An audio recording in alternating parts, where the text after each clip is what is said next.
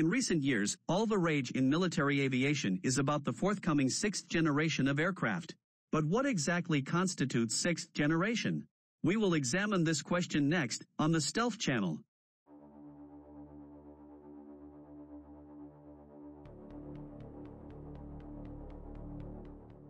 As of the end of 2022, the definition of what sixth generation actually is, has not been officially determined or agreed upon by the nations of the world. Most just think it is the aircraft that will follow after and replace the current fifth generation of aircraft in the world's inventories. However, it is more than just that. What technologies will help define the sixth generation? In order to differentiate the sixth generation from its predecessor, we must first briefly look at what defined the previous fifth generation. The fifth generation was primarily characterized by stealth, supercruise, supermaneuverability, internal weapons carriage and networking with other elements of the battlefield. The fifth generation is typified by the Lockheed Martin F-22 Raptor. The characteristics that appear to be common in many sixth-generation platforms currently in development include digital design, all-aspect stealth, next-generation stealth coatings, minimal or no appendages, ability to control multiple loyal wingman aircraft, and possibly directed energy weapons. Digital design greatly reduces the cost and risk of designing new aircraft. Designs can be built and tested inside of a computer before any physical materials are cut.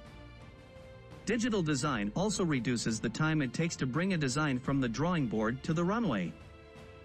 Digital design has allowed the U.S. Air Force to go from design to first flight of a technology demonstrator for its NGAD fighter program in just 1 year.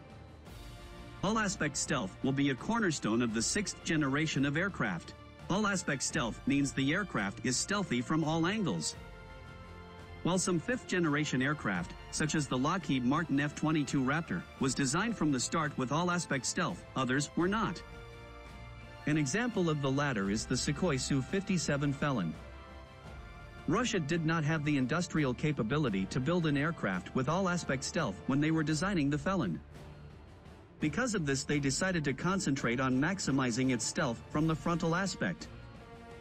Next-generation stealth coatings are designed to counter more modern air defense radars which operate in different bands than those that the fifth generation were designed to counter.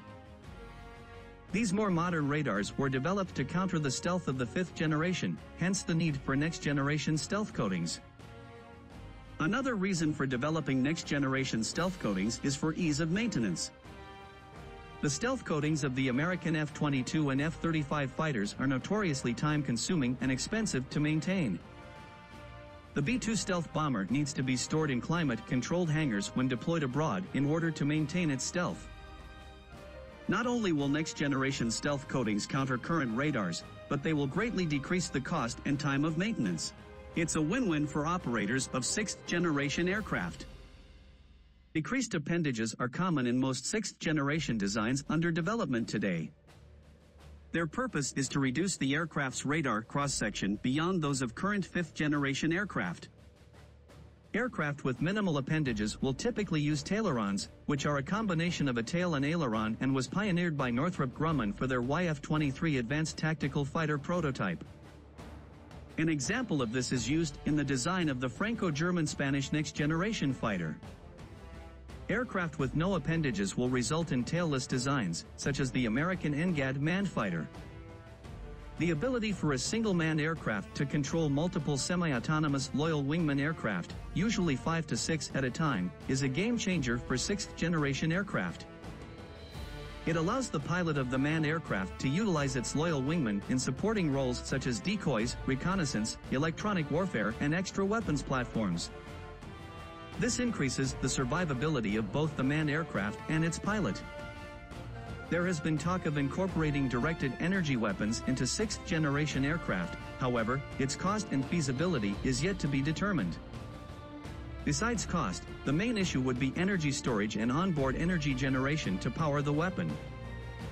We are of the opinion that this technology needs more time to mature and may not be ready to meet the current required fielding dates of sixth-generation aircraft. Because of this, sixth-generation aircraft may have the capacity and capability to carry directed energy weapons built into their designs initially, but may have to wait to have them installed in later upgrades once the technology matures.